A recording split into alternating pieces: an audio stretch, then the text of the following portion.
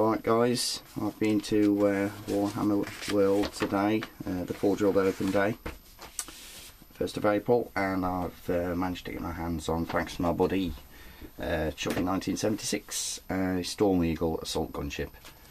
So I'm going to give you a quick unboxing, show you what's in the kit. And with this one, they've actually supplied you with the experimental rules thing that they usually do.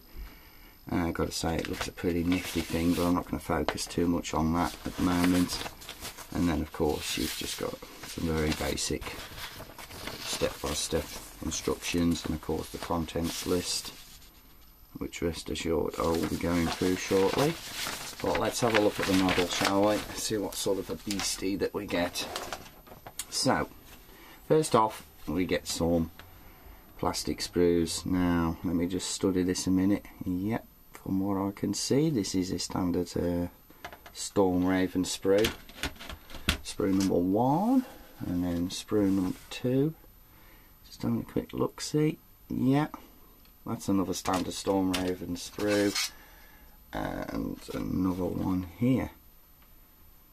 Okay, so yeah, that's pretty much standard stuff. But you do get, excuse me guys, these bags are quite big, so I'll do the big bag first. You get 2 bags of resin. Let's just pour this lot out and have a look, see what we get in here. Well, naturally you get the standard flying base. Just put that over there. Okay, right then. Sorry guys, not very organised today, it's been a long day.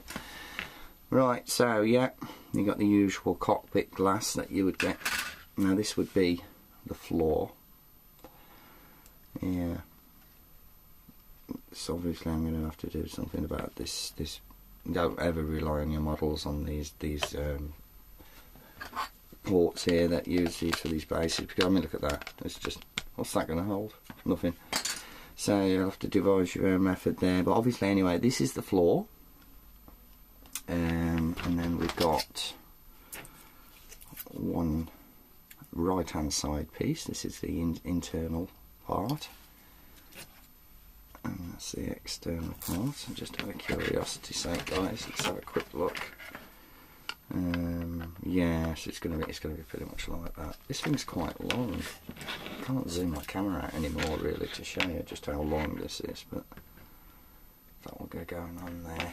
So you've got your one piece there, and naturally you've got the other side here, which looks quite cool. Yep, so that's the main hull, and then we've got to be honest, to study instructions, I'm not sure where this bit will go, but it'll obviously go on the top somewhere. So another chunky piece of resin there, some nice little light details on there, some on the underside as well, or that could be the top side until I look, I'm not really sure. And we've got the 2 missile pods, pretty tasty. They should look nice on the model, there you go. There's a serious amount of excess resin here. And we've got the ramp door. It seems a little bigger than that. Without having a Storm Raven model here, I can't tell you exactly, but it does seem a little bit bigger than normal. Interesting. Yeah, it is a ramp nonetheless. So yeah, I should imagine that will be going on the front. And then we've got this piece here. Now it's a door section, and I am looking at the contents list, guys, and number 10, bulkhead. It just says bulkhead. So that might be this might be an internal door. I'll have to have a look, obviously, at the instructions and study it more closely, but time will tell what that bit's for. Really cool. And now we've got 2 very chunky looking engines. Now obviously something's going to be located in there. That will probably be in the other bag. So let's have a look at the other bag now, because like I say, there was 2 bags of resin. This one's got a lot of little components in it. Sorry, my hands are that greasy, I can't get the bag open. Yeah, there we go. Okay, so what have we got here? Let's spread them out a little bit. Right. Okay, 2 like block looking things. I know it all looks a bit weird until it goes together and you can't really tell where all this lot goes. I'm just having a look. Yeah, interesting. Right, we've got a couple of other segments here, just like panels, and a couple more here.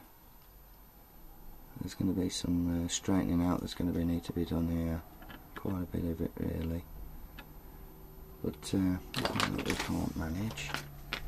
Then you've got a couple of the wing pieces here. Oh no, they're the fins at the front of it actually, I remember what they are. And then we got, what have we got?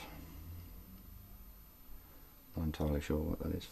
And then we got, oh, we got two. These will be something to do with the landing gear, I should imagine. Yeah, it looks like it to me.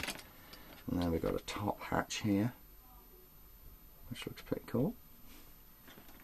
And then of course we've got the feet, or foot I should say. No, there is two. There we go. There they are. If they're probably the same ones as the Storm Raven. And then we've got the twin link LAS there, which will be going on each wing. A little grill and a tiny little control panel thing or something. Is this focusing? Not sure if it is, guys.